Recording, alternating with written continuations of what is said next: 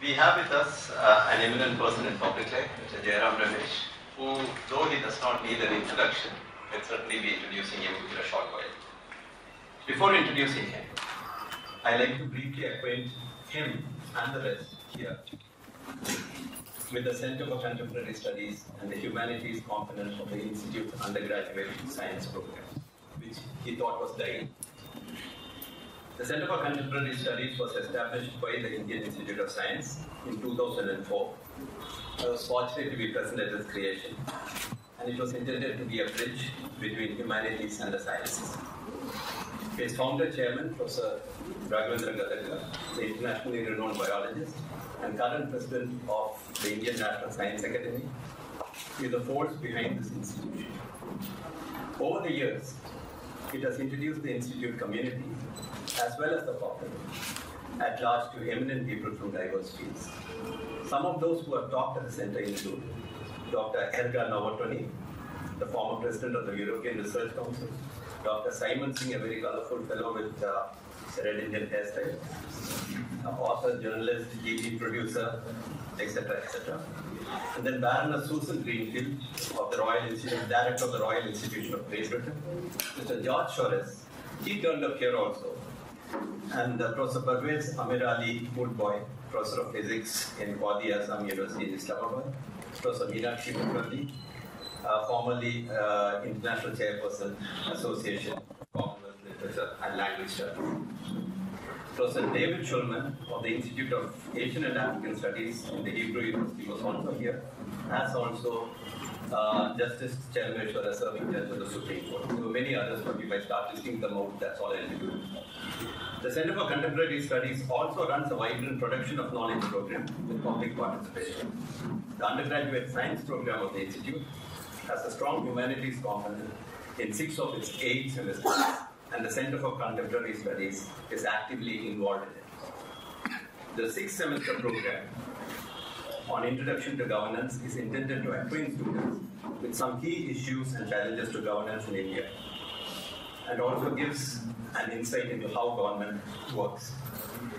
The sessions conducted on Saturdays and Sundays in the evenings, often the students were missing their dinner between January and April, are very interactive and brings the students face to face with policymakers, senior government officials and constitutional authorities from diverse backgrounds.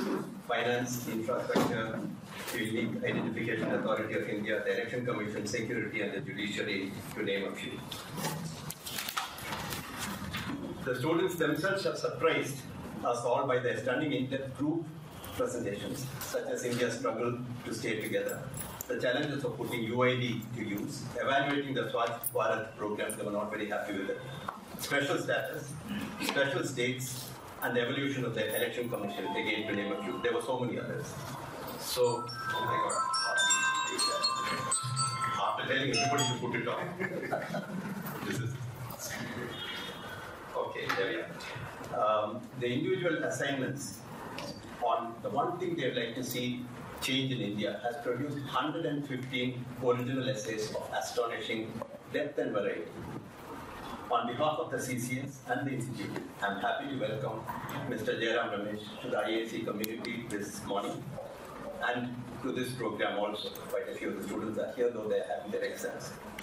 We all know him as a very visible public personality, but he's also very forthright, articulate, and direct to the point person, who dares to state what many in his position keep silent about.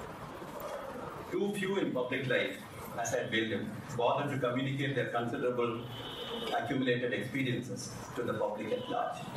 Mr. Jairam Ramesh bucks the trend by being hyper-communicative with the public at large through his newspaper columns, his books, as well as his public engagements. His commitment to transparency in decision-making is most evident in his latest work, Green Signals, Ecology, Democracy and Growth in India. The books are on display outside, as you may know. He has an astonishing capacity to invite our attention to the obvious but frequently missed. Why India and China should work together, the internal remittance economy, and why ceremonial academic gowns should be discarded. I think IAC doesn't happily have that. He is currently Member of Parliament Rajya Sabha from Andhra Pradesh, It's very interesting. Rajya Sabha member from Andhra Pradesh, and last time we had, a few days back, we had Rajiv Gowda, another MP from the Rajya Sabha from Karnataka. He is Tata Chair, Professor, Tata Institute of Social Sciences, Distinguished Visiting Fellow, Indian School of Business, Senior Fellow, New Center for Politics and Public Policy, Chairman, Engagement Committee, Future Earth, Distinguished Visiting Fellow, Institute of Advanced Sustainable Studies, Potsdam, Global Ambassador, Global Alliance on Health and Pollution. I don't have much to say, another minute, that's all. Union Cabinet Minister for Rural Development, Union Cabinet Minister for Environment and Forest, and then for Rural Development, Union Minister of State for Commerce and Power, Union Minister of State for Commerce, Advisor to the Finance Minister, OSD to the Deputy Chairman, Planning Commission, a whole lot of things. It's a huge accumulated experience in government that finally brought him to the ministership and the dramatic things that he was trying to do. And he is a prolific author. Many of us have read him in newspapers and magazines, and he's also written several books. I don't know how he finds the time for all that. I'll just name a few. Indo-US Relations, Asia Society, 2000, Globalizing India, Making Sense of Chin India, Legislating for Justice, the Making of the 2013 Land Acquisition Law. That's another OUP publication, April 2015. And the latest one, Green Signals, Ecology, Democracy and Growth. Mr. Jairam Ramesh is not only a member of the Indian School of Business, but he's a founder member. And he's also the member of the International Society of Asia, or rather, International Society of Asia in New York. We are fortunate to have Mr. Jairam Ramesh with us today, and it is a great pleasure to invite him to speak to us on ecology, democracy, and the growth in India. Sir.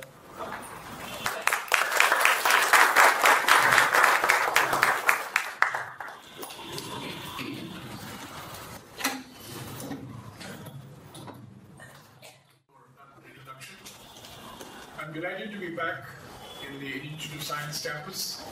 Normally, I speak to postgraduates or doctoral students. This is my first experience of speaking to undergraduates at the Institute of Science. I congratulate you for being the only four-year program to have survived the Ministry of HRD's onslaught in recent months. And that makes you rather distinctive because you are the only four-year program now in India for quite some time to come.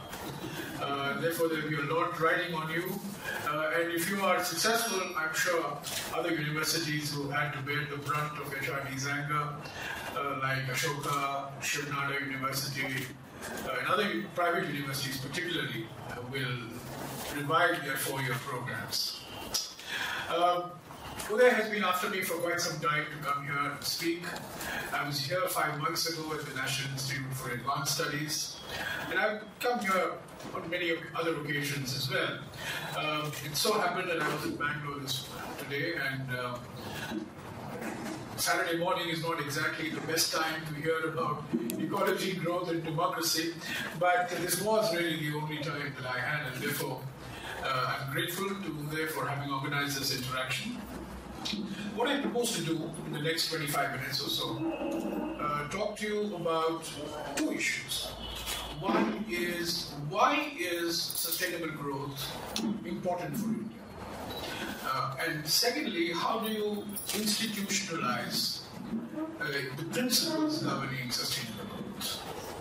The first question should be obvious, but is no longer can be taken for granted, because there is a very large constituency in India, a political constituency, an intellectual constituency, a media constituency, particularly the big papers, which takes the position that for India, sustainability is a luxury, and that what India needs to do is really follow the traditional grow now, pay later model, which the US has followed, which the Chinese have followed, which the Brazilians have followed. And why should India be an exception? India should also follow the Kuznets curve, which is become richer and dirtier, and then after you become richer, you reach a plateau of dirtiness, and then you start becoming a cleaner economy. And this is the environmental Kuznets curve. You must have read about the Kuznets curve in economics. And this is the environmental counterpart to the Kuznets curve. Based on the principle that pollution and prosperity are correlated. You cannot be prosperous without pollution. You cannot be prosperous without deforestation. That's the world experience. So this is the question that needs to be addressed today. Why should India be different at all? Can India be different, and how India should be different? These are three separate issues. So I want to start with the fundamental question of why India should be different. Well, the most apparent, most direct, the most stark reason why we should be different is the demographic reason. We are today 1.25 billion people, and by the year 2050 we'll be 1.7 billion. We're going to add 400 million people, even if by some miracle the birth rate in India falls below 2.1 in the next couple of years, and all of you decide to be single in your lives, we're still going to have 400 million people in the next 35 years. Remember that by 2040, most countries begin to experience population declines, including China. China's population begins to decline from 1.7 billion from 2040. The European countries are already experiencing population declines, and the only two countries that are, the two big countries that are exceptions to this rule are the United States and the United Kingdom, and there is no mystery as to why these two countries are exceptions. That's because of the immigration that helps them to keep the birth rates very high. So India is really unique. There is no country in the world which is going to add 1/3 of its current population in the next 30 years, which is a generation. Now, it is because of this reason that the current generation has to start thinking about the cost of the economic growth that it is following, because sustainability has been defined as the ability of current generations to meet their consumption needs without jeopardizing the capacity of future generations to meet theirs. And if most countries in the world do not have future generations to bother about, we, amongst all countries in the world, have more than a generation. We have, in fact, three, as I said, 1/3 of our population yet to arrive in the next 3 decades. So the demographic pressure that India is going to witness enforces a certain choice on us. Of course, we need faster growth, and I'll come to that a little later, but we need faster growth in a manner that protects natural resources. Because you don't want growth at the expense of water, air, forests, rivers, land, because these are the natural resources you're really bequeathing to future generations. And if you're really worried about intergenerational equity, which I'm sure that all of us are, we really have to bother not just about generating fast growth, but the manner in which this growth is being generated. So this is the first reason. The second reason why India must be different is because today it's now clear, except to some Republicans in the US, that climate change is for real.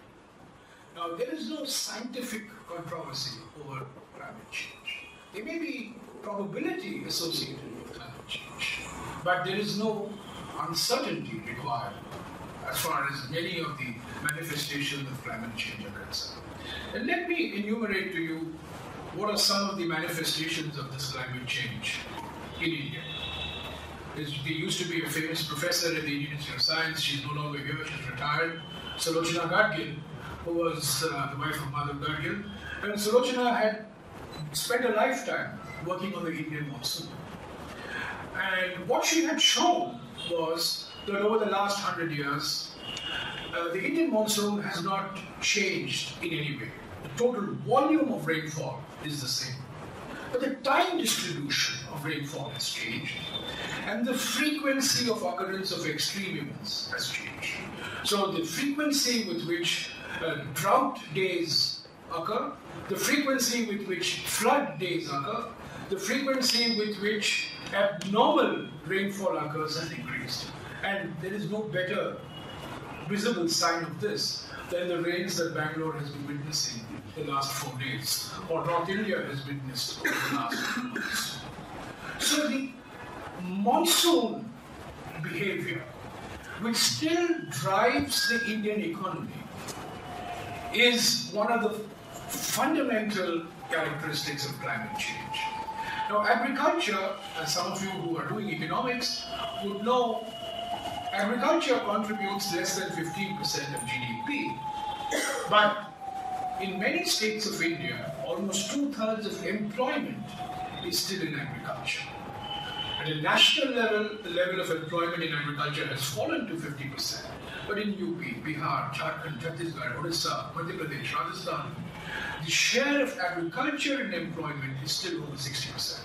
So the share of agriculture in GDP has fallen, but the share of agriculture in employment is still very high, and therefore rural prosperity in India is still determined very largely by what happens to the monsoon. And if the monsoon fails, not only does rural prosperity come down, but industrial consumption also comes down. To give you one very visible indicator or index of this is just look for motorcycle sales. When monsoons are good, motorcycle sales are very healthy. When monsoons are bad, motorcycle sales dip. In the last 2 years, you can see the data. So, the monsoon behavior is certainly one very significant indicator of how climate change introduces vulnerability into India. Second, we have a 7,500 kilometer long coastline, starting from West Bengal in the east and extending all the way up to Gujarat in the west. 9 states of India, 200 million people, 250 million people living in hazardous zones, vulnerable to increase in mean sea levels. Now, if there is one thing that science has proved incontrovertibly, on which there is no controversy in the international community of scientists, climate scientists, it is that mean sea levels have been increasing. And that's why there is a great worry in Maldives and Bangladesh and all these places about these countries getting flooded under. Now, forget Maldives and Bangladesh. That would be a picnic compared to what would happen to the coastal areas of India, because we have a population of over 200 million people living in the hazardous areas, starting, as I said, from West Bengal at one end to Gujarat on the other. But this is a second indication of vulnerability. The third index of vulnerability comes because of the behavior of the Himalayan glaciers. We have over 10,000 Himalayan glaciers. Most glaciers today are under retreat. A couple of glaciers are advancing.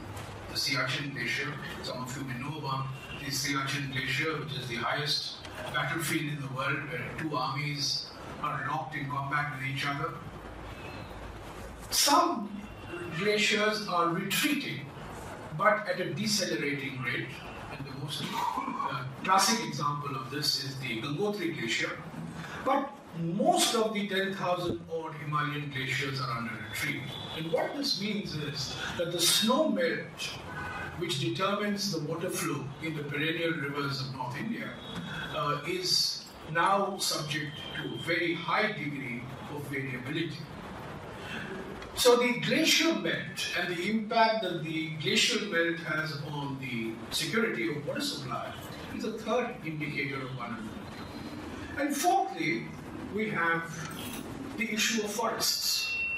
Now, most of our natural resources, most of the coal that we have to extract, most of the iron ore we have to extract, most of the bauxite we have to extract, most of the uranium that is left to be extracted is in rich forest areas. And in fact, in Karnataka, you know, one of the biggest political issues is the extraction of iron ore. And all the iron ore in the state is really in rich forest areas. So we need resources, we need natural resources for faster economic growth. These natural resources are located in rich forest areas. The more resources you extract, the more you are going to end up destroying natural forests. And the more forests you're going to destroy, you're going to add to the problem of global warming, because those of you who have done science will know that the best form of carbon sink is a national forest. So here are 4 dimensions of vulnerability to climate change, which no other country has. Some countries vulnerable because of the coastal mean sea levels. Some countries like Brazil or Indonesia are vulnerable because of deforestation. Some countries are vulnerable because of glacial melt. But no country in the world has all dimensions of vulnerability: monsoon, glaciers, mean sea levels, and deforestation to the extent that India has. So this is the second argument. The first is the demographic argument. The second is the climate change.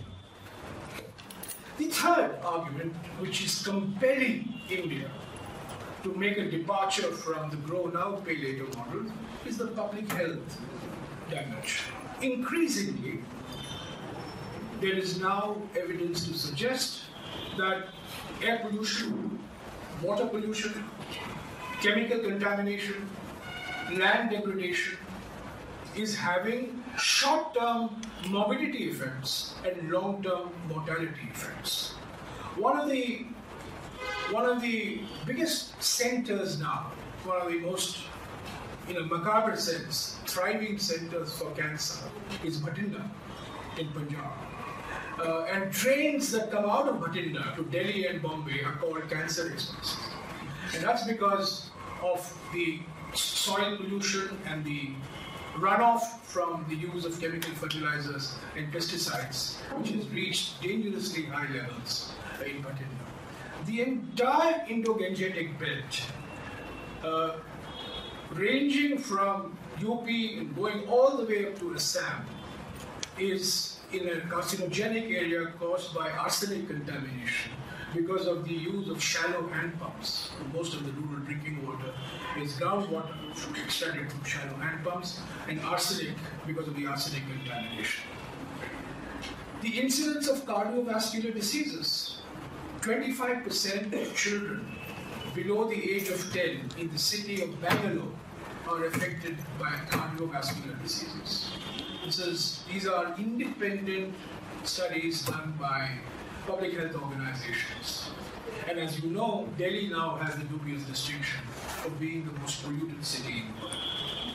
So we are beginning to see both the short-term morbidity effects in terms of impact on public health and long-term mortality effects, particularly in the form of effects on cancer particularly, caused by environmental distress, namely water pollution, air pollution, and chemical contamination. And the fourth and final reason why India must question the grow now, pay later model is because increasingly it is becoming apparent that issues of environment are not, as they are in the Western countries, issues of lifestyles, issues of maintaining a 2-car family, issues of living in suburbia, but basically issues concerning livelihoods. I take you back 40 years ago. Madhav Gadgil and Ram Guha, who have worked on this in this very institute, wrote a history of the Chipko movement, which was modern India's first environmental movement. And the Chipko movement, those of you who are from Uttarakhand will recall, that the Chipko movement was basically a movement of hill women to protect the forest resources of Uttarakhand from rapacious contractors. This was not a lifestyle issue. These were poor women who were protecting their access to forests because that access determined their daily availability of fuel wood, fodder, small timber, bamboo, and other such minor forest produce which gave them daily sustenance. So whether it is forests for tribal areas, whether it is the protection of water sources, whether it is the protection of land, these are increasingly issues of livelihood. In the last 10 years, we have seen Singhu, Nandigram in West Bengal, Kalinga Nagar in Odisha, Tappal and Bhatta Parsol in Uttar Pradesh. A variety of such examples that we can take in state after state, where local people are advocating for the protection of either forests or for the protection of their water sources, or for the protection of their lands. Not because they want to preserve their lifestyles, but basically because they want to protect their livelihoods. This, I think, is somewhat unique in the world context. So, to summarize, the question, why India should be different? Why should India take a different path? Why India should not believe in the environmental Kuznets-Carver? And why India must look at a different trajectory of economic growth is, in my view, anchored in these four arguments: the demographic argument, the climate change argument, the public health argument, and the livelihoods argument. Now, let's next turn to this issue, which is that if we recognize that India needs to be different, what does India have to do to be different? Well, the starting point of this is a recognition that you need economic growth. I don't think anybody is advocating a return to a situation where we are comfortable with a 4% or a 5% rate of growth. There may be some romantics in our country who believe that low growth means no environmental damage, no ecological damage, although that assumption also is not, strictly speaking, valid, because as Mrs. Gandhi, so Indira Gandhi said in Stockholm in 1972, the worst form of pollution is poverty.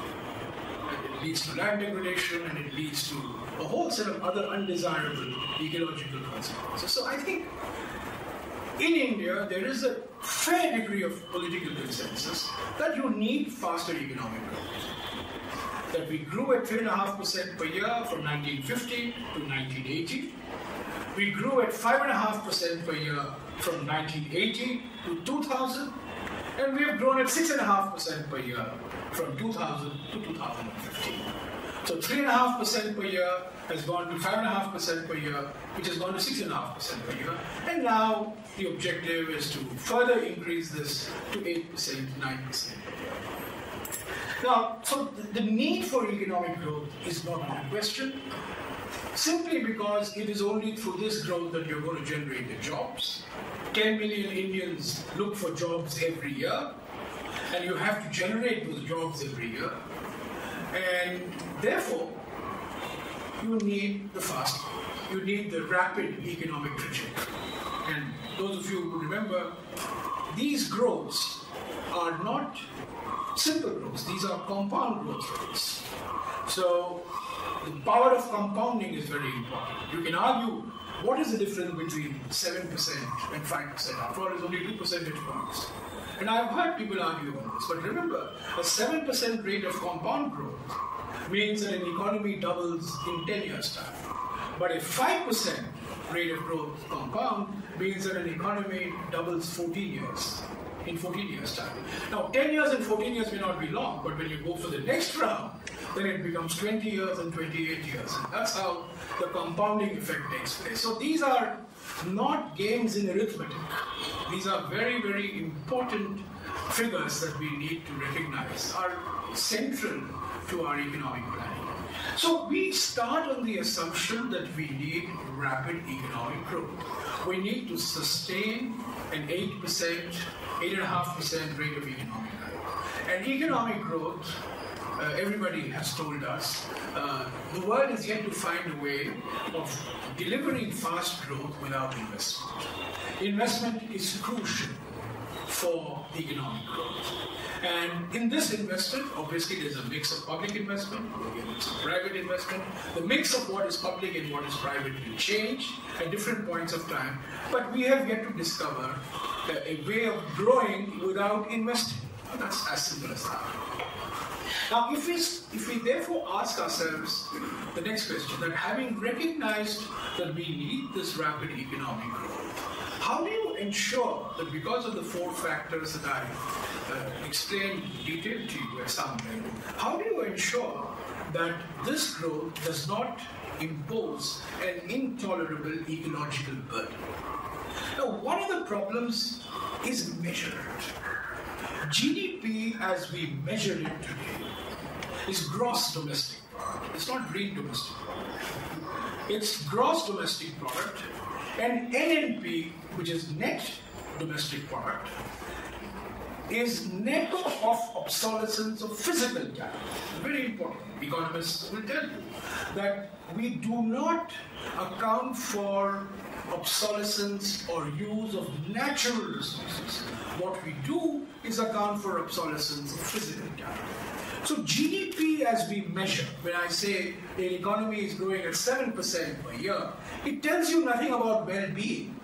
It doesn't tell you anything about welfare. It just tells you that the sum total of goods and services has increased by 7% per year. That's all there is to GDP. We do not report, no country except Norway now, reports GDP adjusted for the use of natural capital. That's a very important figure, very important fact that we must remember. That if we don't measure, we can't manage. We don't know how to manage if we are not measuring. So we really are not measuring. What we are measuring is the wrong thing. But till such a time that we do not have an index in place, and I'm hopeful that in the next couple of years, we will have a set of national accounts which will report not just GDP as conventionally measured, but also GDP that accounts for the use of natural capital, that values ecosystem services, that values biodiversity, that values environmental costs and benefits, and therefore adjusts this normal figure that you see every day bandied about in the newspapers. But till such a time that we do not have a metric, we really have to go by certain rules, certain norms that we set for ourselves to ensure that the growth process does not become ecologically devastating. How do we do this? Now, what I want to suggest to you is there are 4 pillars on which an ecology-friendly, high-growth strategy can move forward. The first pillar is the pillar of regulation. Without regulation, we can argue about the instruments of regulation, but without regulation, which means without laws, without standards, without regulation, we are not going to be able to make much progress, and we are not going to be able to protect our natural resources. So the first thing that we need is a recognition that we need an edifice of regulation. Now, India has been very fortunate that we've had a very progressive, over the last 40, 50 years, we have built a very progressive portfolio of environmental laws and regulations. We have a Forest Conservation Act going back to 1980, which was formulated in the wake of the Chipko movement. We have the Environment Protection Act of 1986 that was formulated in the wake of humanity's worst industrial catastrophe in Bhopal in December 1984. We have the Forest Rights Act of 2006, which was formulated in the backdrop of Maoist violence that had rocked most of Eastern India and Central India. And of course, we have acts to protect airs. So the portfolio, the structure of our environmental regulation is very progressive. Unfortunately, the problem lies in its enforcement. And it is because of our inability or unwillingness to enforce the standards that we have that you find that rivers in India have become sewers. That you find that many of our cities have the most polluted air, also the most polluted water. And you find that in spite of the laws that we have rampant deforestation taking place in the name of extraction of natural resources. So the first pillar is regulation, because without regulation, you are not going to be able to enforce a pattern of behavior on economic agents which will fulfill a certain broader national perspective. Because environment, remember, is the classic example in an economics textbook of market failure. And when there is a market failure, you need regulation. And that, I think, is the first starting point. Second, you need a set of institutions. Because regulations without institutions is not going to make much sense. So you need institutions. What type of institutions? You need institutions that appraise. You need institutions that monitor. You need institutions that enforce.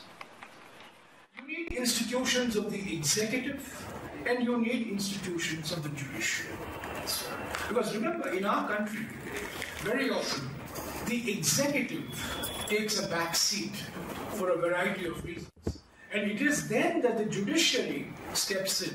And many of our landmark environmental moves have not been because of executive action, I have to admit. It has been because of judicial intervention. When the entire city of Delhi shifted to CNG, 7,000 buses moved to CNG, it was because of a public interest litigation filed by MC Mehta and Sunita Narayan. We sat on it for 15 years, but when the Supreme Court mandated that within 6 months all the buses must go on to CNG, the buses went on to CNG.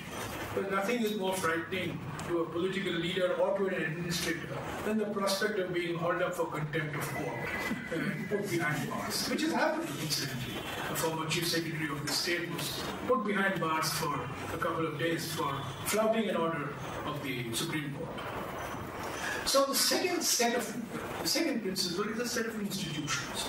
Institutions both in the executive and institutions both in the judiciary, which will enforce the laws, the rules, the regulations, the standards that we have and which have not been observed to the extent that they should have. Third, I think we need a rethink at the political processes by which decisions are made. Now, for too long, many of these decisions that we are talking about are seen to be technocratic in nature. But they are no longer purely technocratic in nature. I became a very unpopular man in this campus because Professor Padmanabhan, a very distinguished biotechnologist, and I got into a spat on genetically modified brinjal, BT brinjal, 5 years ago. Incidentally, a great friend of mine, I traveled with him yesterday from Bangalore, from Delhi to Bangalore. But I found he and I on opposite ends because Professor Padmanabhan still takes the view, and I respect his view, that there are matters that only science should decide. And I took the view that in many issues, it's not pure science that decides. The civil society also must have a voice. When Fukushima happened, we can no longer take the view that nuclear power is a matter to be decided only by nuclear scientists. And so when the issue of BT brinjal came up, when the world's first genetically modified food crop was going to be introduced, I took the view that, look, this is not just a scientific issue. We must hear all stakeholders in society. And then at the end of that process, a moratorium was imposed, much to the irritation of scientists like Professor Padmanabhan and Mr. Vijayan. Dr. Vijayan is still here? He's still here. Oh, this used to be the citadel of genetically modified technology. It still is, I'm sure. But what this demonstrates is that in these issues, to adopt a very narrow technocratic approach may in fact weaken the foundations of democratic processes.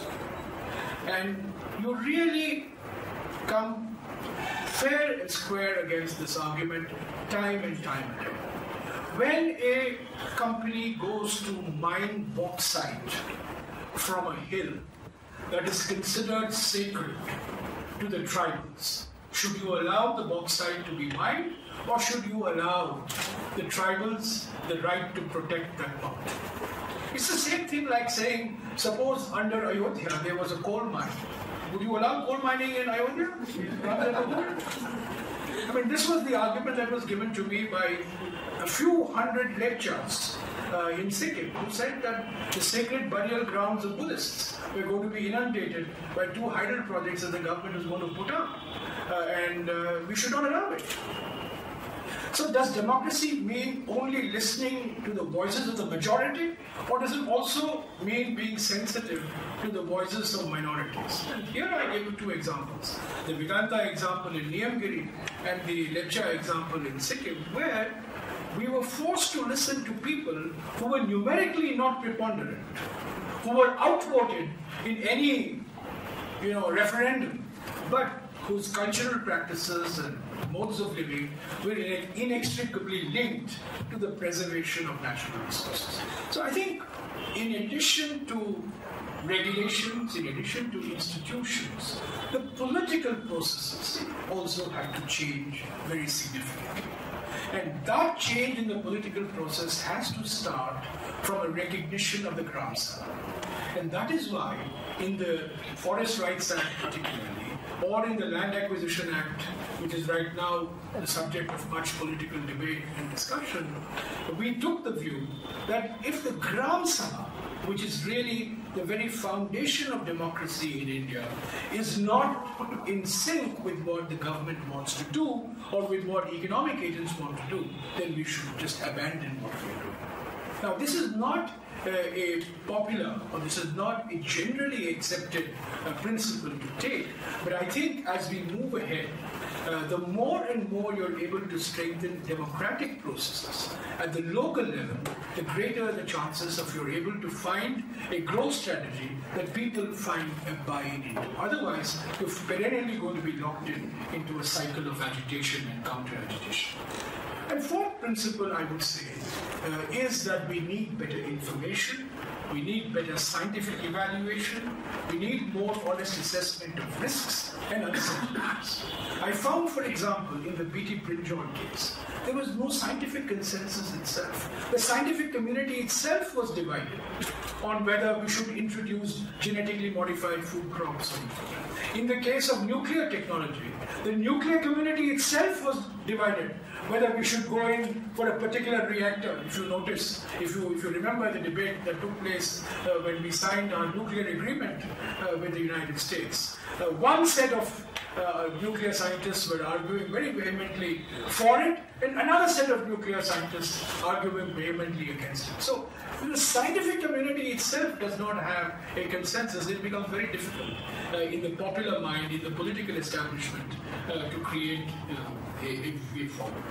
So I think the search for the middle ground, the search for a strategy that marries growth and ecological factors will be based on these four pillars. The pillars of, first, regulations; second, the pillar of institutions; third, the pillar of decentralized political processes; and fourth, the pillar of greater and greater scientific transparency, scientific accountability, scientific responsibility, because in many of these issues we must recognize that there is, after all, a fair degree of professional expertise that is going to be involved in the evaluation. Let me end here by saying that we are today at a most crucial time of our nation's economic history. We are at a time when there is growth triumphant, when there is today an overall environment in which the primacy of growth over everything else is being repeated day after day after day. So we have a historic moment ahead of us. If we go the path of a single-minded pursuit of economic growth, I would suggest that we stand a danger of jeopardizing the very foundations of our ecological security. On the other hand, if we are a little careful, if we listen to different voices, if we listen to voices of civil society that are being stifled day after day, we may end up getting a growth strategy that may not be as single-mindedly obsessed with economic growth, but which would still deliver an 8% rate of growth, but which would protect your forests, protect your water, protect your air, protect your natural resources, not only for yourself, but also for future generations, which is very important. So I think this is the choice ahead of us as we embark on the next 25, 30 years of economic growth. In the last 50 years, we have created the edifice. That edifice has served us well. It has not delivered spectacular economic growth of the type that China has had or South Korea has had. It has delivered steady economic growth. But it has delivered steady economic growth, and it has also helped preserve some of our natural resources, not in a perfect way, but to a very large extent. And now, if we really want to ramp up our growth objectives and ambitions, I think we will be doing that in a manner that will actually jeopardize the long-term prospects of economic growth. Because, in my view, economic growth, if it's not inclusive, cannot be sustained for too long. And economic growth, if it's not sustainable ecologically, cannot be sustained for too long because it runs into the barrier that I mentioned to you in terms of public health and climate change. So let me end here and take whatever questions that you have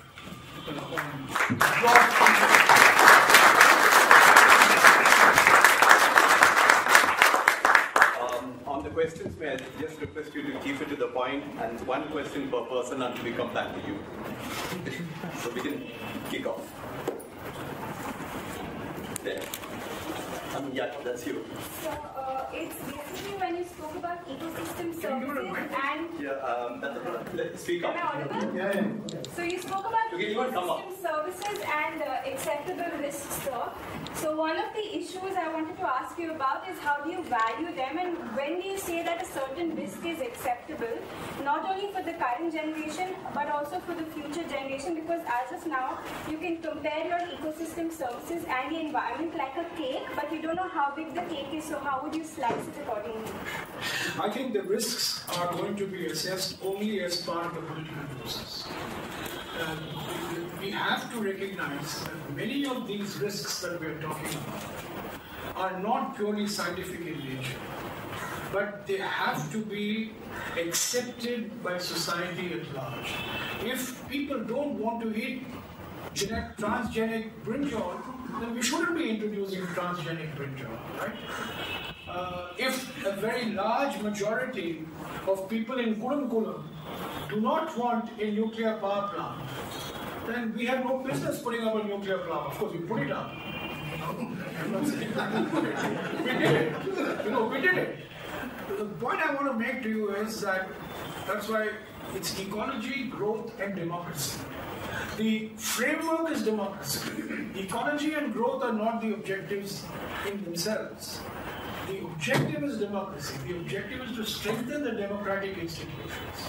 And the only way you can do this is to get full public participation in many of these institutions. Madhav Gadgil produced a report on the Western Ghats. Some of you may have followed the debate on the Western Ghats. And what did he do? He could have sat and a bunch of scientists could have looked at Landsat imagery, resource mapping, and said, okay, these are areas that are go, these are areas that should be no-go, and this is how Western Ghats should be protected. No. He went, he spent 14 months traveling all over the Western Ghats, he spoke to the Gram Sabhas, he spoke to local elected representatives, and produced a report for the preservation of the Western Ghats, which I thought was the right way of going about it. Because this is a democratic process. This is not a technocratic process. So, risk can be quantified. To the extent that they can be quantified, they should be quantified. But not always are the risks known now, and not always, in most instances, the risks can be quantified. Thanks for that very crisp talk. I really enjoyed it. I was really happy when you started off your talk talking about demography and how we are going to have 1/3 more population in the next 30 years. And when you gave the 4 pillars, I was slightly disappointed that you didn't address that. I mean, is it something that we cannot control? Because population is obviously, that's the elephant in the room, but no one talks about it. Why is it that no one talks about the elephant? And is there any way we can maybe talk about that 2.1? Okay, I'll tell you why we can't control. Even if you decide not to marry, we have more. The key demographic variable is total fertility rate. When a country falls below a total fertility rate of 2.1, then a generation after that population begins to get stable. 2.1 because a couple reproduces itself. 0.1 is because cohort, somebody will be a spinster, somebody will be a bachelor. So 2.1 is the mathematics of the total fertility rate. So when countries fall below 2.1, they come into the zone of demographic transition. And after a generation or two, which means about 40 years, population begins to get stable and start declining. Kerala reached 2.1 in 1988. So today now, in Kerala, you have teachers but no students. So Kerala is virtually like Germany or Japan today. Tamil Nadu reached 2.1 in 1994. Andhra reached 2.1 in 2000. And in the last 10 years, a number of states have reached 2.1, which means 40 years from now, the population of those states will start beginning to get stable. It will still increase, but it will start beginning to get stable and start falling. However, we have Bihar, we have UP, we have Madhya Pradesh, we have Jharkhand, we have Orissa has reached 2.1, we have Rajasthan, and surprise of surprise, we have Gujarat, India's model state, where the total fertility rate is still 2.3. So there is a demographic momentum because of these states. That's one reason why this population is going to increase over the next 30 years. The second reason is you already have a bulge. You're already at 1.25 billion. So even if population is growing at 1% per year, which is the Japanese growth rate, because your base is 1.25 billion, you're still going to be adding a very substantial number. You'll still be adding 8 million people every year. So instead of 400 million people, you will add 200 million people. So the point of demographics is that India's base is very high. It's 1.25. So even a 1% growth on 1.25 billion translates to a very high increment. Right now, our population growth is slightly below 2%. So which means that, as I said, the addition is about 400 million people over the next 35 years. So even if all the states of India were to reach, India will reach 2.1 as a whole by the year 2025. Even if after India reaches 2.1 in 2025, because of two reasons, because of these large North Indian states and because of the base being very large, we will still be 1.7 billion by the year 2050. There is no way, all of you will be here in 2050, I won't be here, but in 2050, mark my words, we will be 1.7 billion. We cannot run away from that reality. That's the only thing that is certain in India today. We'll take a question there. Yeah. First of all, appreciate everything you said. I would challenge you on your 4 points. So regulation, and I'll give an example. Regulation, we have EIA notification. Institutions, we have a wealth of operators who claim to be very expert in generating EIAs. Democratic approval procedures at the Gram Sabha level, well, we see how those are generally co-opted time and time again in favor of people being bought off, leaders being bought off. There's a general acceptance that, oh, Sarkar will do what Sarkar wants to do. And then professional expertise, we've got legions of people in institutions like NERI, I'll pick on one that's my current opponent, who claim to produce 553-page reports filled with volumes of science, some of which have been plagiarized, some of which have been copied from Wikipedia.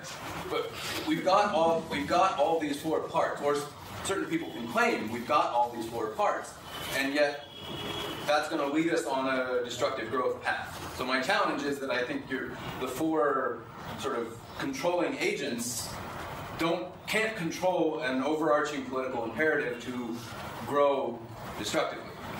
And I would, particularly in the current context, I would challenge you to respond. Well, yeah, I'll respond. It's very important point that you raise.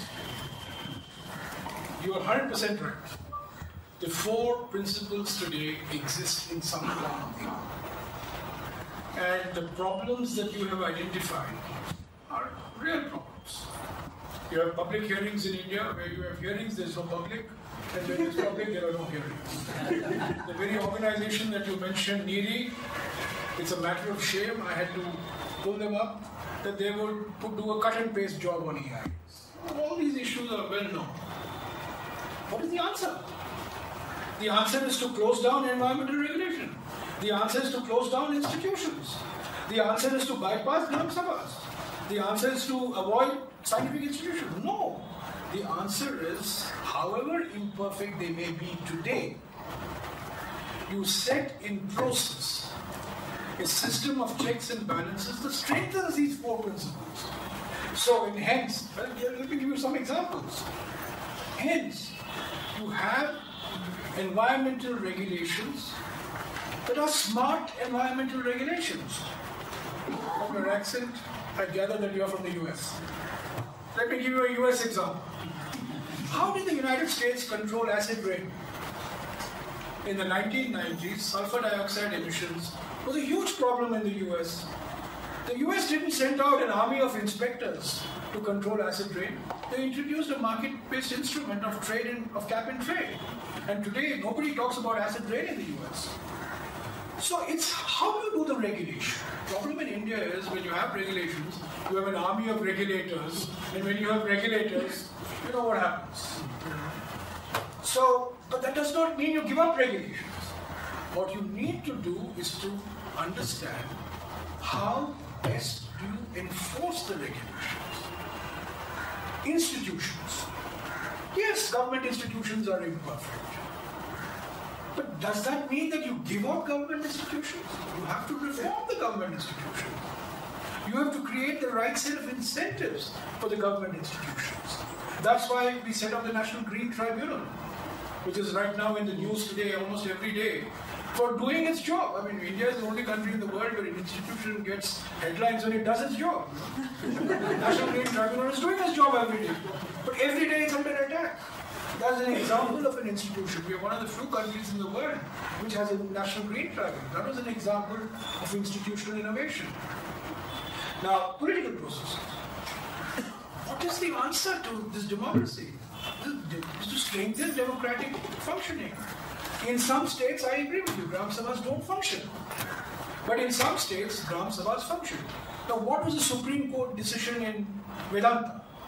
It was a historic decision that was taken about 8 months ago. Supreme Court said, no project in a forest area where tribals are living will be allowed to be implemented without the permission of the Gram Sabha. That was a historic decision that was taken. Gram Sabha can be bought over? Yes, Gram Sabha can be bought over. Have Gram Sabhas been bought over? Yes, they have been bought over. Have Gram Sabhas resisted? Yes, they have resisted. So the evidence, young man, is mixed.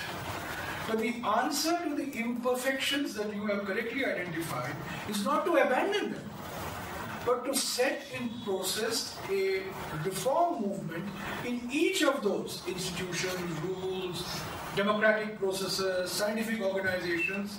And I quite agree with you. The overall environment today is one of looking at environment as a roadblock. That, this is something that we can do without. We'll come to it after 20 years. But this is the only route that we know. There is no other route. It's a frustratingly slow route. But this is the only route we can take. And I think people in most unimaginable situations score unimaginable victories. This young girl, 26-year-old girl, Priya Pillai, who was offloaded from a plane when she was going to London to give evidence against, not give evidence, to speak to some members of parliament against a coal mine in Madhya Pradesh. Who would have thought that a judge of the Delhi High Court would have the courage to say that she is not a security risk, government should restore her passport, and government should desist from doing what it has done? Judiciary stood up. So I wouldn't be as pessimistic as you are. I think you should soldier on. Let me take a question there. And the question is, who regulates who in India? You spoke of Gandhi. Gandhi spoke of need and greed. I have a question. There are certain institutions and forces in our country which prevent all these positive sides. Let me take an example here. These 2 pages of a newspaper. Every newspaper in India got 1 full page for advertisement board. And what victims? The women are the victims. So my question is, why not women in our country protest all these structures? 1 person's greed is destroying the needs of millions of people in India. Not this only. We have example I will show you. You must have seen every newspaper. How many lakhs of rupees are spent as an ecology minister, environment minister, how many forests and trees have been destroyed to produce this? These are the questions, structural questions we need to address. We need to attack many of these structures, and in our vertical democracy, it is not possible. How do we? Well, you raised a very interesting and very important. All movements of ecological protection in India have been led by women. All of them. You go back 300 years to the protection of the Kejari tree by the Bishnoi tribe in Churu district of Rajasthan. It was a movement led by women. The Chipko movement was a movement led by women. The Niyamgiri movement was a movement led by women. All the great environmental activists of India, Meera Patkar, Vandana Shiva, Sunita Narayan, at least the urban, whom the urban middle classes know about, now Priya Pillai, they're all women. And it's not a coincidence, because access to water, access to forests, access to land has very strong gender dimensions. It's the women who collect fuel wood, it's the women who collect fodder, it's the women who collect mahua, karanja, sal, neem. It's the women who do this in forest areas, in tribal communities. So the gender dimension of ecology, which has been documented also by Guha and Madhav Gargil in their book on the Chipko movement, it is very, very strong, it's very striking. And that is one that gives me the hope that actually government will not be as insensitive to the cries of the public. When you're from Kerala, Silent Valley. I forgot to give you the classic example from your own state. Silent Valley, Sugata Kumari. Sugata Kumari was one of the great figures of the Silent Valley movement. There were men also, I'm sure. The leaders were all women. And Karnataka, Nanjunda Swami's daughter is now one of the big leaders. There's another political element. Can I ask you? In Karnataka, the other day there was a meeting of 26 pairs of women who are the presidents and secretaries of Gram Sabha. And they met together.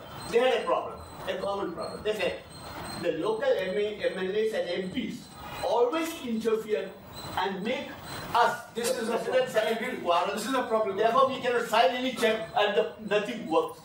This political. But today what has happened? Karnataka is now going to have panchayat elections. Couple of weeks from now. 50% reservation for women. 50%. I was in Gujarat last week. 50% reservation. Bihar, 50% reservation. I mean, now across the country, local bodies, in fact, my party is finding problem identifying women. We don't have 50% women. It's a huge revolution, I'm telling you. But this creates a tension between the Gram Sabha and the MLA. It creates the tension between the local body and elected representatives. It does. But in states like Karnataka, West Bengal, Maharashtra, Gujarat, sufficient power has been devolved on the local bodies. And you do not see this type of conflict that you see in other North Indian states. You know, in states like Bihar and UP, first time when the minister, I went to some village 10 years ago. Suddenly I was introduced to one guy who came in a denim and a t-shirt. And somebody said, my PS told me, sir, he's the MP. What is the MP? He doesn't look like an MP also. Who's he? What is the MP? He said, Mukhyapati.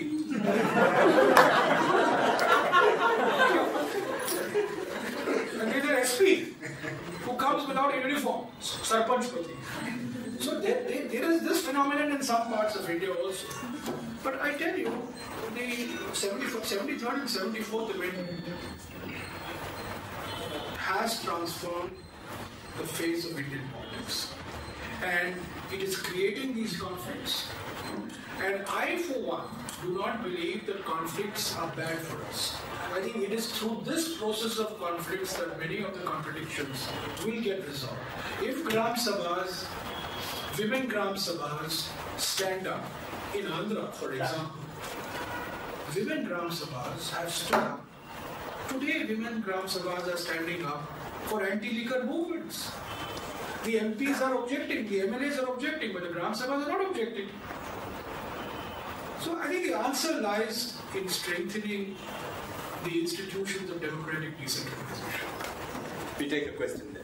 So when we talk about, when there is a complaint against the of an ecologically degrading activity happening, is there a way to check its genuinity? Because there have been a lot of claims about vested interests acting in India, which are bringing in concerns which do not really exist or which do not matter as much, just to hamper the development of India. And what's more concerning is, in all these climate change conventions that we have, international climate change, the responsibility to reduce the carbon footprint and other such measures, the burden is transferred on countries like India, and developed countries take lesser responsibility on themselves. So is that a serious concern of vested interests acting in India? Well, it's a natural reaction. That, by the way, what you have articulated is the traditional government of India point of view. That, you guys have let out CO2 for the last 150 years, and you guys have created global warming, so we don't have anything to do, you guys do it. Forgetting that the guys who are paying the price of that is India. The vulnerability is maximum in India. So we cannot sit back and say, you guys clean up, we won't do anything. So there is a vulnerability argument which militates against what you're saying. The second argument is that in India, the denominator is always very big, remember. So when you have a per capita thing in India, it's bound to be low. So when you divide our total emissions by 1.25 billion, which is increasing by 10 million every year, India is bound to be the lowest per capita. So we go and tell the world, your per capita is 15 tons of CO2, we are 2 tons of CO2.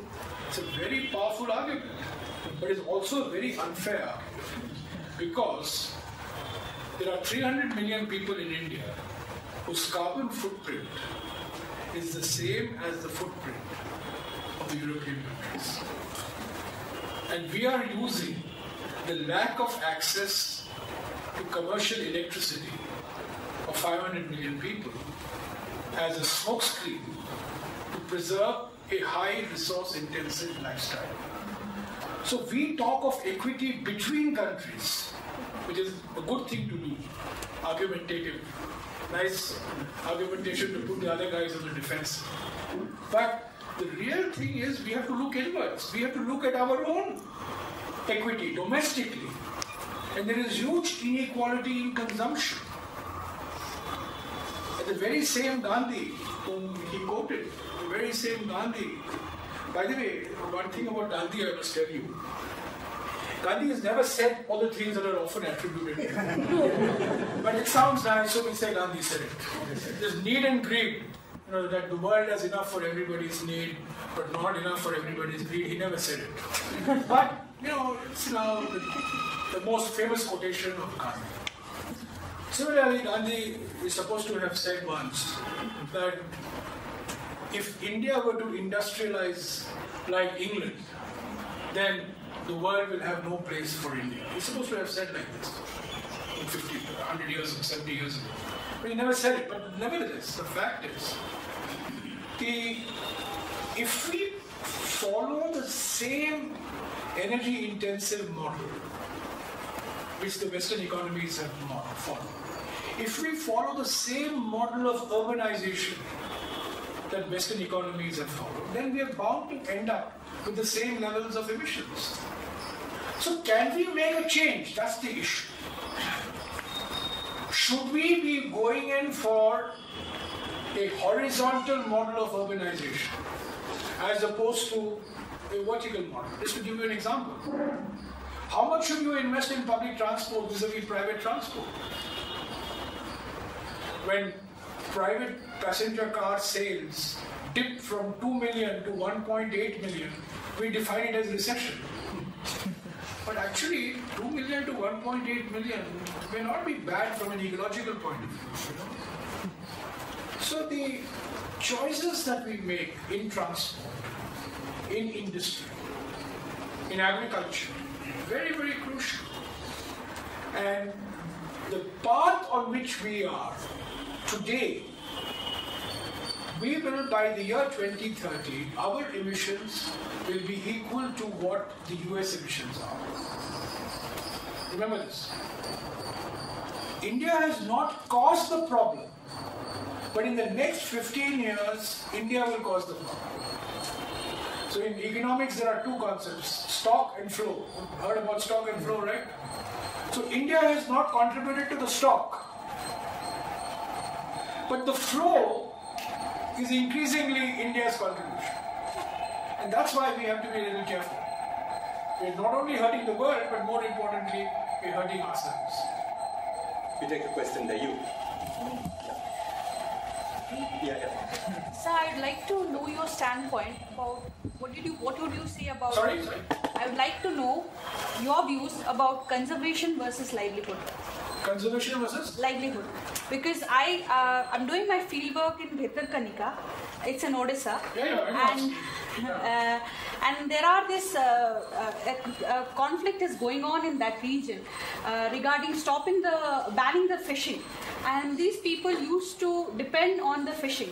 Now the problem is, now the issue has come between conservation versus livelihood. They are fighting for their livelihood and the forest people are talking about the conservation. So what would be your standpoint on this? That is a tough one. Tough issue. Well, if you protect environment and destroy livelihoods, then you're not creating friends for the environment.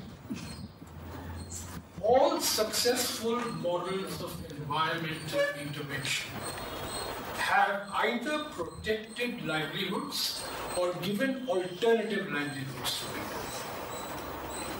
So, in our eagerness to preserve ecological heritage, which is natural, we cannot forget the fact that ultimately human beings count. Tigers don't vote, but human beings vote. So we have to be a little sensitive to those needs. 2 years ago, I went to Kudremukh. And the issue was whether to declare Kudremukh as a tiger reserve or not. I first went to Kudremukh when I was environmentalist, and I declared it as a tiger reserve. We will have a tiger reserve. Very large tiger population, very good forest area. And one way of protecting it from iron ore mining was to declare it as a tiger reserve. But within 3 months, I had an agitation on my hands from the locals. who said their livelihoods were being threatened. They were being evicted from the Kudremukh area, and that they needed not just compensation, but they required alternative livelihoods as well. And that really is the crux of the issue. The same issue is being done in BR Hills, the Soliga tribes.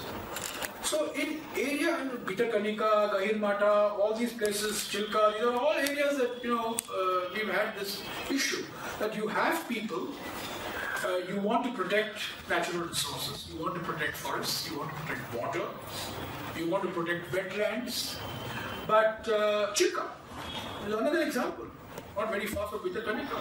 You want to protect Asia's largest wetland, but fishermen are saying, what about our fishing rights? That's a tough one. It's something that does not admit of an either or answer.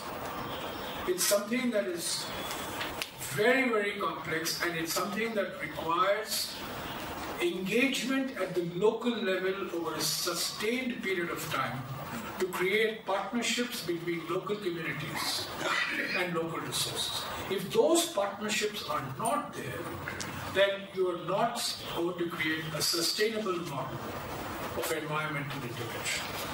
You just cannot say that close the forests. I mean, the Indian Forest Service, every forester, due respect to all our friends, every forester wants to close our forests because the anchor of forest management in India is the 1927 Indian Forest Act. And the 1927 Indian Forest Act is based on a very simple principle that anybody who goes into a forest is a criminal. And thousands of cases in Jharkhand, Odisha, Chhattisgarh, thousands of cases against tribals who go in to collect fuel, fodder, and small timber. So that is one model. The Forest Rights Act. That's why the Forest Rights Act model, I would request you to look at it. The Forest Rights Act model is the right way to go. What it does is, it recognizes the rights of the forest dweller to cultivate forest land, not private land, forest land. And every 14 lakh forest dwellers in the last 5 years now have been given tree pattas. Much to the consternation and anger and opposition of the forest department. They hate it. But it had to be done.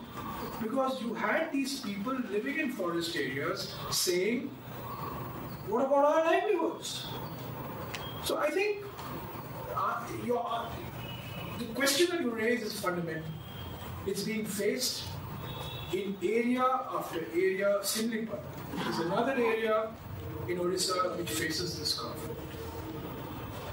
And the only answer I can give you is, if you follow the Forest Rights Act in letter and spirit, if you provide not just compensation but alternative livelihoods, the chances of your getting local cooperation for what you're doing are far higher. We'll take a question there. Just thinking about the metric of quantifying the environmental damage which we have caused through growth. You described, I didn't know that, but it appears that India as a developing country, how much harm we have caused to the environment in the process of growth, we need it much more than any other country. So is that a luxury we cannot afford right now? I mean, only the developing countries like Norway have... You hear that? Could you restate it? You hear that? Louder. Yeah. See, you described that the metric which we have to quantify with respect to the GDP. Yes. That the developing Scandinavian countries like Norway have it. It appears that in India we have right now we need it much more to just to quantify how much damage we have caused, and if we do any efforts to go towards sustainable development, we would need it to quantify our efforts. So is that a luxury we are not able to afford right now? Yeah, I mean the measurement issue very important, very, very important, because if you don't measure, you can't model. If you can't model, you can't manage. See? Now, how do you measure it? That's the real issue. And this has been a subject that has been discussed time and time again. Amartya Sen has written books on how do you measure GDP to account for health and education. Partha Dasgupta, who those of you who are interested in ecological issues must read. Partha Dasgupta, who is the world's authority on environmental economics. He's the guru, so to speak. And he's worked on measurement of GDP. First of all, he says GDP is a wrong measure. He says you can't adjust GDP. You have to look at net wealth, and that you account for both the benefit as well as the cost. If you protect a forest, you get an ecological benefit. If you pollute a river, it's an ecological cost. And therefore, he has worked out what is the framework for measuring costs and benefits of ecological services, payment for ecosystem services. Some people at the Indian Institute of Science also have worked on this, at the Center for Ecological Studies. They have been involved in this. But as yet, barring Norway and one or two small countries, no country really has the courage to put out what the true state of economic growth is, that is measured, which reflects environmental costs and environmental benefits. It will take us another 3-4 years before we, if at all, if we are actually going to do it. But, you know, if the international community were to ask us to do it, perhaps we might do it. But there is no internationally accepted, commonly agreed framework for measurement. Unlike that of GDP, which is, you know, UN mandated system, we do not have that for green growth itself. Sir, I have two questions. One pertaining to the Kodakulam nuclear power. So it was during the Soviet Union has been helping India for establishing the Kodakulam nuclear power plant. So under your means, when you have been a minister, have you discussed with the Gram Sabhas, or do you try to stop it based on the common local people? And the other question is that pertaining to summing up to his question, that not most are be less than 50% of the NGOs have been funded by maybe Western intelligence. So do you aware of that, or do you take any steps? See, Kodam is a particularly difficult example. Kodam goes back to the late 80s, when we had an agreement with the Soviet Union, then Soviet Union. And ever since then, you know, it's been being implemented. Now the first unit has been commissioned, the second unit is about to be commissioned. The Kodam issue became all the more urgent after Chernobyl first, and then after Fukushima. Was the Gram Sabha consulted? No. Should the Gram Sabha have been consulted? Yes. Why was the Gram Sabha not consulted? Well, nuclear energy is seen to be, you know, a matter of national prestige, national pride, beyond democratic politics and so on and so forth. But that's changing, by the way. That's changing. Today there are opposition, not just in Kodam, but in Srikakulam, or in Gujarat, even in Gujarat. Even in Gujarat, for a Westinghouse plant, the local village in Bhavnagar gave a representation to Mr. Obama, online petition to Mr. Obama, saying that the US should not support this nuclear power. So that's changing. But nuclear power illustrates the cruel dilemmas we face in this policy debate. And I must tell you where I stand on this. Okay? The environmentalists who hailed me as a hero painted me as a villain because of my stand on nuclear energy. If India were to abandon coal, like everybody is saying, because coal mining is dirty, coal creates a lot of health problems, it devastates land, how is India going to generate electricity? That's the real issue. can a country of 1.7 billion depend only on solar? Can it depend only on biogas? Can it depend only on wind? Or can it depend on the Gandhian solution of not using electricity? Not possible. So you need electricity. Now, in today's day and age, we rank energy based on the CO2 footprint. The energy source that has the highest CO2 footprint gets the lowest value. Nuclear energy has no CO2 footprint. Paradoxically, you will not like it, I know. The general sentiment here seems to be anti-nuclear. Paradoxically, from an environmental point of view, nuclear is a better option than coal. It's a riskier option, no doubt, if and when there is a nuclear accident. But when you compare it with coal, the nuclear option is a better option. And that's, I think, one of the reasons why governments, successive governments, have not abandoned nuclear power. They, in fact, said we must go ahead with nuclear power. Because we need electricity. If we use more coal, we will add to global warming. We will add to deforestation. We must have more solar power. We must have more wind power. But for base load. Now, hydropower. Everybody says hydropower, but hydropower also has submergence, has displacement of people. And a lot of hydropower in India, 1/3 of India's hydropower is in Arunachal Pradesh. One state of India has 1/3 of India's hydropower. And Arunachal Pradesh is 2,000 kilometers away. You have to have long HVDC transmission lines coming in from Arunachal Pradesh.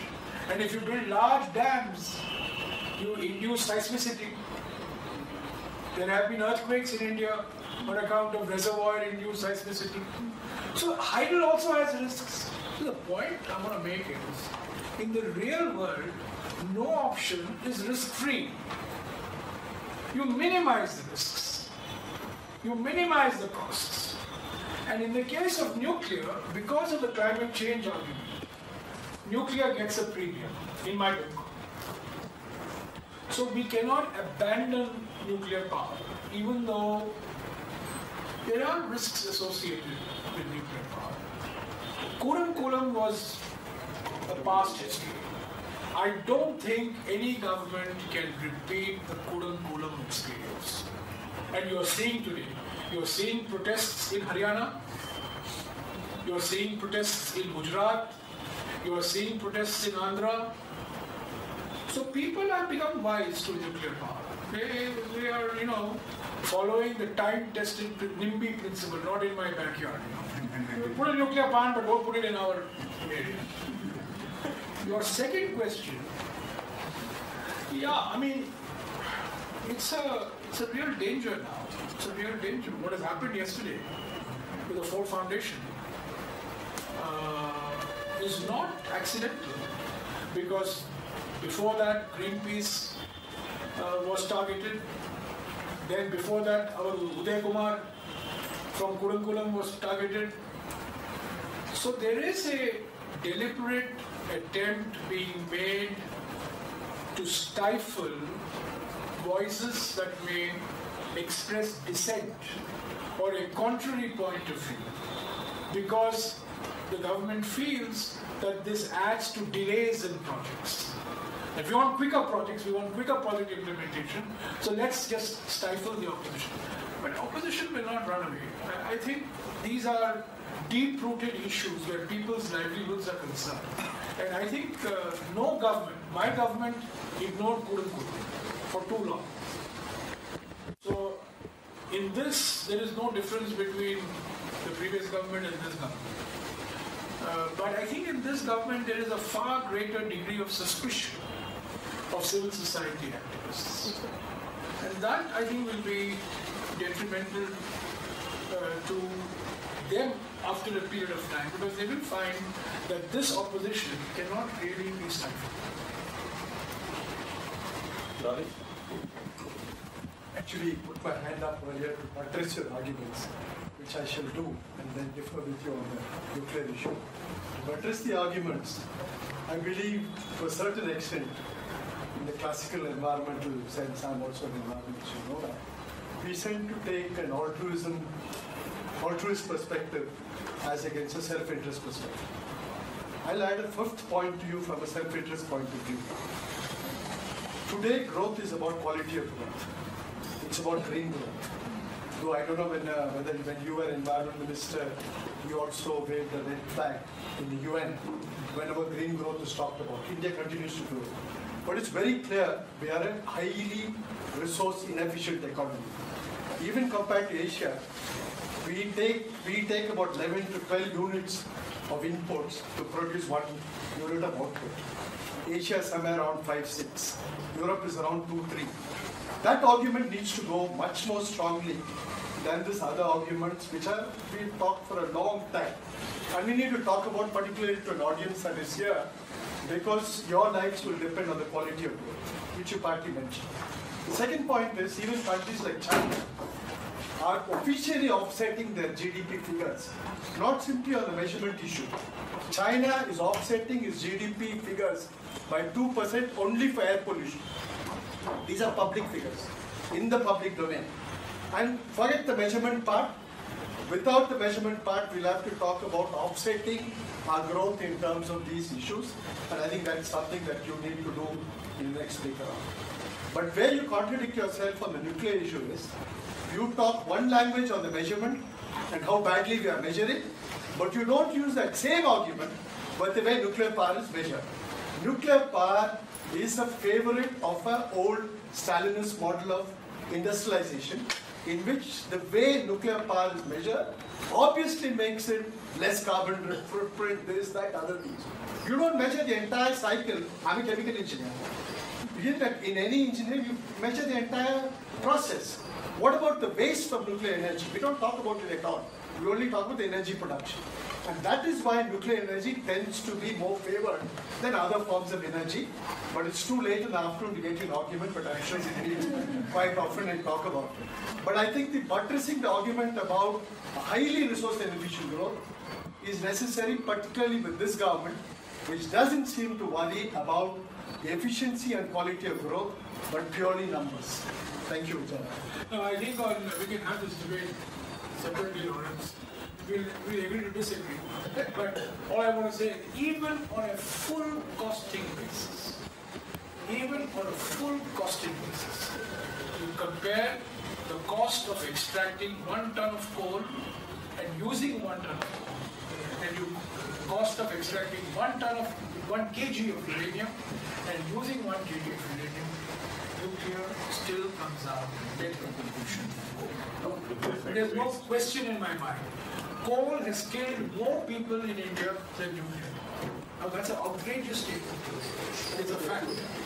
More people have died because of coal mining and breathing SO2 and NO2 and whatnot than from nuclear accidents. But I know I won't convince you. There are positions on this are hard and fast. The non-democratic way our nuclear establishment has operated has added to the problem. There is no question. We have a very well-known author sitting here who's written a biography of Vikram Sarabhai. Vikram Sarabhai was the only man I know who tried to bring in openness into the atomic energy establishment. And he got pilloried by everybody else for doing it. Until today, we have not been able to implement what Vikram Sarabhai wanted, which is an independent regulator for nuclear power plants. Today, the regulator for nuclear power plants reports to the chairman of the Atomic Energy Commission. How can you have a regulator reporting to the guy who is regulating? So these are structural problems in the way our nuclear establishment is operating. But I don't think we should go away condemning nuclear power. One question. For the greater good of the country, we should bypass the democratic institutes like say Gram Panchayat for establishing nuclear power plants, which we need for increasingly in the city. In the past they have. Now they can't. I have given you examples. GE is, when Mr. Obama was here, there was an agreement signed with Mr. Modi for 2 nuclear power plants. One nuclear power plant in Andhra with GE and one nuclear power plant in Gujarat for Westinghouse. And both of them have run into public protests. They've run into public protests on land acquisition, they've run into protests on environmental pollution. Now when Mr. Modi went to Paris, he signed an agreement with the French for the Jaitapur nuclear power plant. It was immediately opposed by the Shiva Sena and by various local civil society organizations like the Konkan Bachao Sangh. So gone are the days in which governments can override local sentiment and locate nuclear power. I think governments will have to, be a little more sensitive, and you may end up not having that plant. POSCO, I don't know whether you've been following, you must be following since you've been to Vitakadari Kanika. You've been following the POSCO debate. This was going to be India's biggest FDI, $12 billion. And they have not been able to lay one brick on the ground for the last environmental clearance was given to them in the year 2010, for the last 5 years. Not one brick on the ground because the local people are against it. 7 villages, 6 villages are for it, 1 village is against it, Dinkia. And because of that one village, this POSCO can't set up this steel plant. In the olden days, that one village would have been bought over. But today they can't do it. So I think the democracy argument in India is going to be far more visible than you and I think it will be. More and more people will be visible. You can say that they are asking for more compensation, they are asking for jobs, they are asking for better local engagement, whatever it is. But I do not think that any government will be able to locate a Kudankulam or a POSCO without taking local objections and local sentiments into account. There's a question there. I just want to make a quick comment. I just feel that I should object to your characterization of the Gandhian position as no electricity. It's both flippant and historically wrong. I mean, which one, sorry? Your characterization of the Gandhian position as no electricity is both flippant and grossly historically wrong, because I think it stems from a long history of a misunderstanding or a misapprehension of what Gandhi's position and many of these questions really represented. And it also ties in with what was sort of missing in your rather overarching presentation, which is the question of distributive justice. So you talk about growth, you talk about managing growth with all the checks and balances that you want to have in place, and you do touch upon the environmental and human ecological consequences.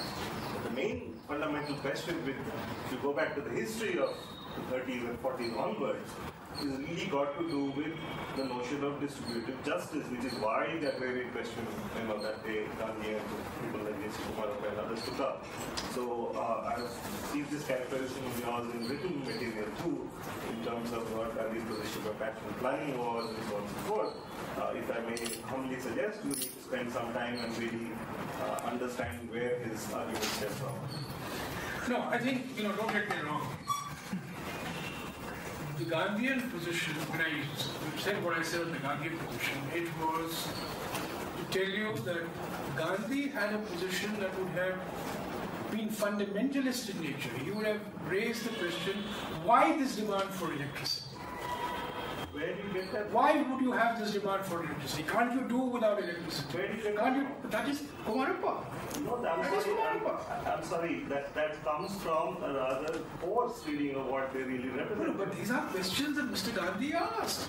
We can't run away from this. He questioned the model of development.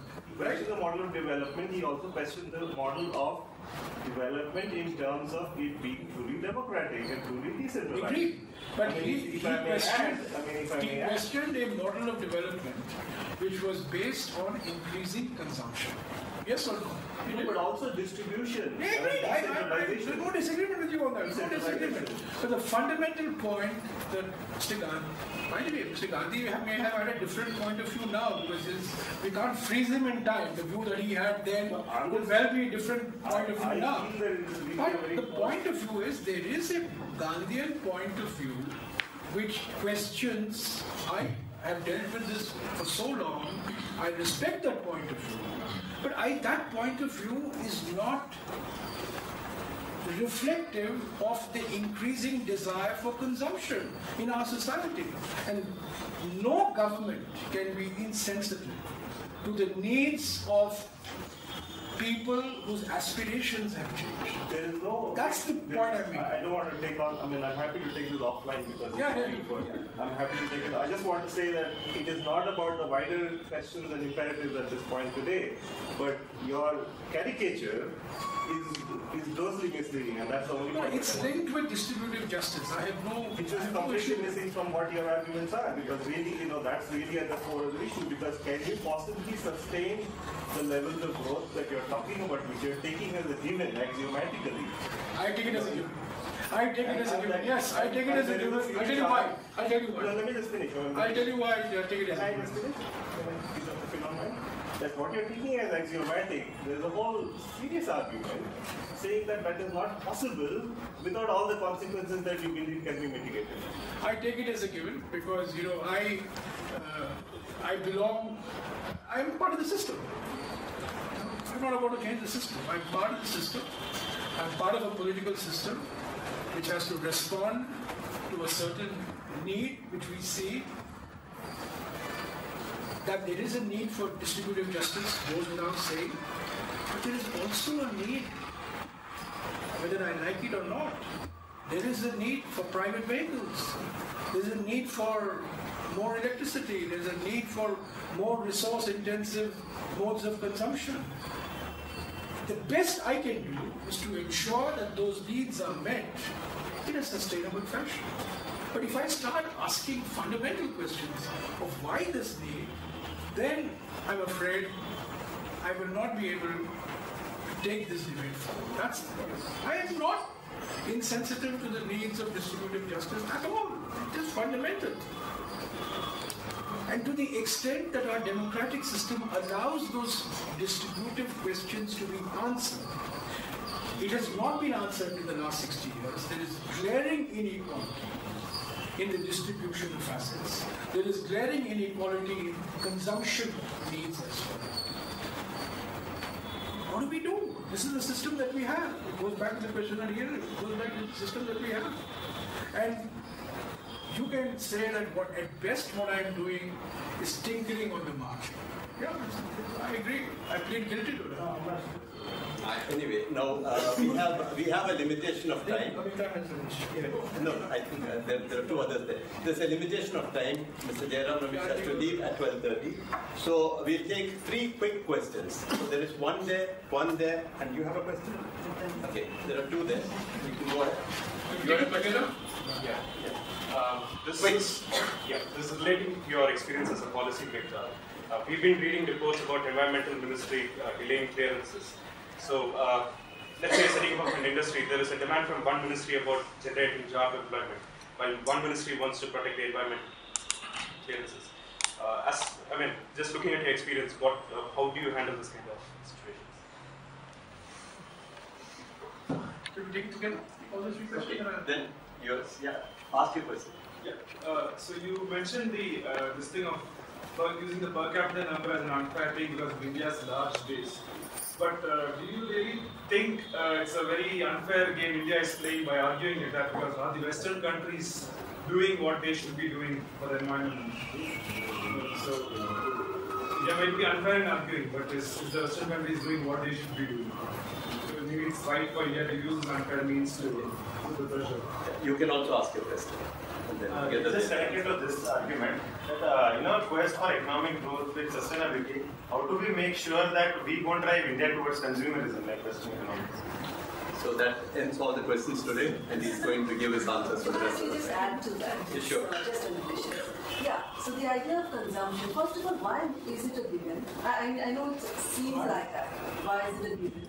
That people's aspirations, I do accept that, but they're not created in a vacuum. They're created by the economic policies followed, by media advertisements, for instance. They don't exist by themselves. They're also, you can choose to push them or not, depending on the policies that the government follows. So while I don't deny there are aspirations, I'm just saying that they are also given a boost by certain policies. Okay, 4 questions very quickly. Let me deal with the per capita thing. The per capita is not an argument. It's an empirical fact. It's not an argument to be used. It's an artifact. No? It's a numerator denominated by a denominator that gives you a per capita argument. Sure, the per capita emissions in the US is 15 tons and per capita emissions in India are 2 tons. Does that reflect inequities internationally? Sure, it does. But why are we 2 tons? Have we asked ourselves that question? I mean, what you're saying is reproductive profligacy should give us a permanent advantage in all international relations. It's not an argument. The world does not owe us anything for our reproductive profligacy. So, we have to recognize that in the international context, this per capita argument is a non-starter. Last 20 years we have negotiated on this principle and we got nowhere. So how do we get others to move? How do we take the leadership role? That's the issue. And the only way I saw when I was in charge of it for 2.5 years, 2 years, was that you take leadership not by argumentation, you take leadership through action. But you demonstrate that you are serious and you shame the other guys into doing what you expect them to do.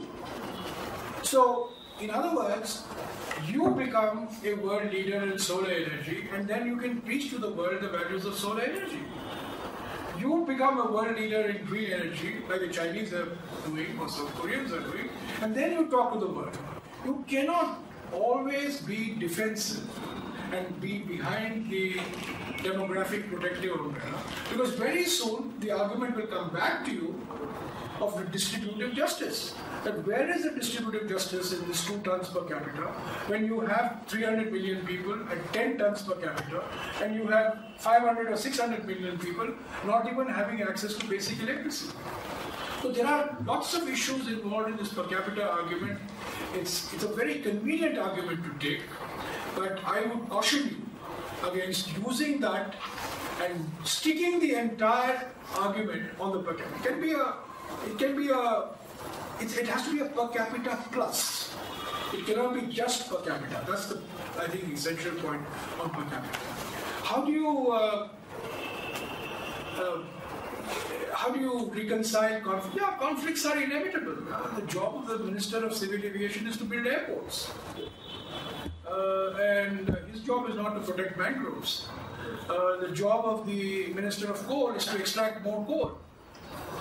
The job of the Minister of Environment is to ensure that the coal is mined in a manner that protects the environment. The job of the Minister of Environment is to ensure that the New Bombay airport comes and does not destroy the mangroves in New Bombay. Now, how these conflicts get resolved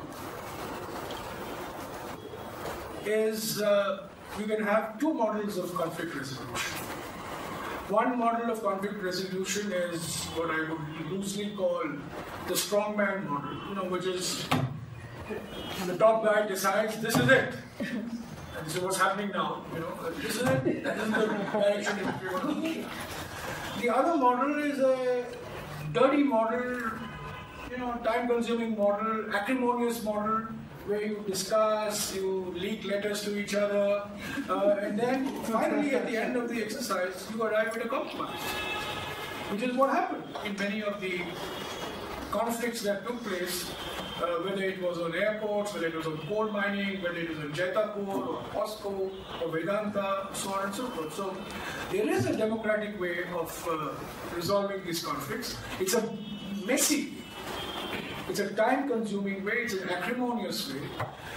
But the other way is to say that, look, I've heard all of you and this is it. The third question was what are the conflicts? Second was on per capita. The third one was question that you asked me was on? Sorry? Like consumerism. Consumerism. Yeah.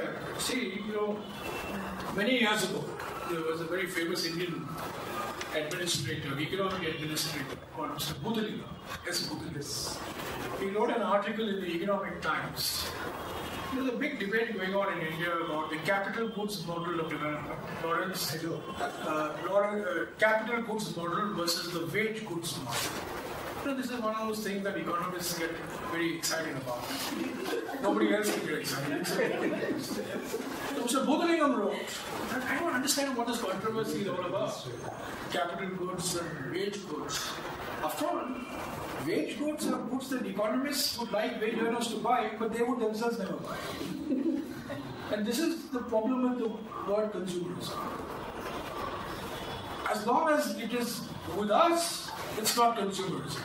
As long as it's for the other guy, it becomes consumerism.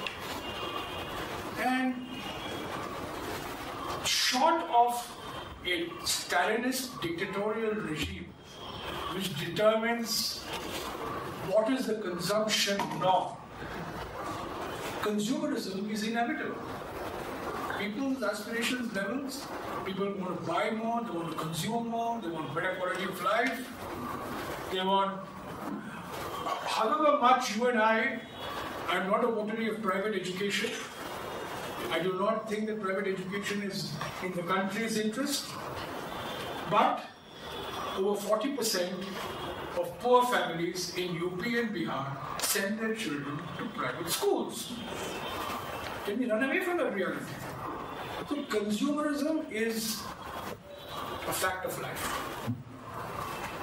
And it is a given as far as I'm concerned. People who are walking will want cycles, people who have cycles want motorcycles, people who want motorcycles will buy nano cars, people who have nano cars will buy Marutis, and people who have Marutis will buy Hondas. It's inevitable. Same thing with clothes. The rich in India, I have to say this, the relatively better off in India wear khadi. The poor wear polyester. But polyester is consumerism in India. So it's a thing that I have come to deeply appreciate, that consumerism is built in. And we cannot fight the tides of consumerism. And you try to fight it, we're going to pay a very heavy electoral price. Ultimately, political parties have to respond, and no political party is going to say that don't do this, don't do that, you have less of this, less of that. No political party, except the CPM and the CPI. I grant them their ideological purity. They keep saying this. But you didn't answer Amita's question. Huh? Amita asked. Amita asked. I'll come to her question also. I'll come to her.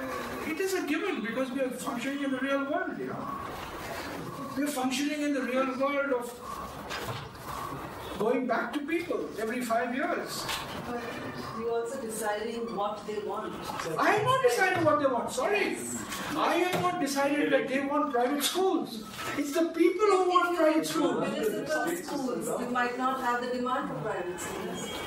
You and I can argue for the rest of our lives on the need to improve municipal schools. But as long as you can't fire teachers for not attending schools, which is not possible in a public environment, you're not going to have good quality municipal schools. the extraordinary situation I have seen in Gulbarga district of Karnataka, where a PHC, there's a private doctor, the doctor from the PHC has set up a private clinic next to the primary health center. The primary health center is deserted, but the private clinic is full. What about Tamil Nadu? Extraordinary situation. What about Tamil Nadu? There is an exception to everything. Kerala and Tamil Nadu are exceptions. Why? Kerala and Tamil Nadu are exceptions. Generally exceptions. Generally. The exemplars. They are, by Indian standards, Kerala is an exemption for a variety of reasons. Kerala has had political action. Kerala has had a very strong communist movement going back to the 50s. But Lawrence, Kerala also has the highest suicide rate in India. Alcoholism. Highest alcoholism in India. Highest suicide rate in India. And the highest migration rate out of India. If all these things are, I'm a great believer in the Kerala model. And the highest migration rate into it. Internal remittances also, yeah. Into it now. Into it. 3 million. So consumerism, it's a given because you can say public systems cannot be reformed. It's a conclusion that I have arrived at after 35 years of working in a public system. The structure of incentives and disincentives to economic agents in public systems being what they are, you are rarely going to get accountability.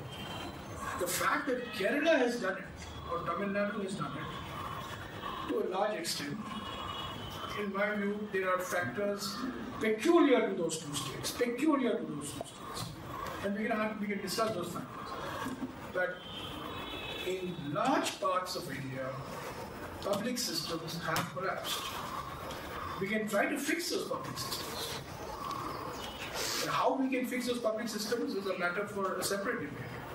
And I have come to this conclusion that people are demanding a certain consumption basket. Is the job of the government to meet that consumption basket or not to meet that consumption basket? If we look at the Soviet Union, a great example of an agrarian economy that industrialized, produced missiles, produced hydrogen bombs, nuclear reactors, but couldn't produce enough potato and bread. So do you want that type of an economy? Fine, you can also run that type of an economy. All things, we have to bring this to a close now. And it's a fascinating talk, extraordinarily good questions, wonderful interaction, and most of you stayed the course.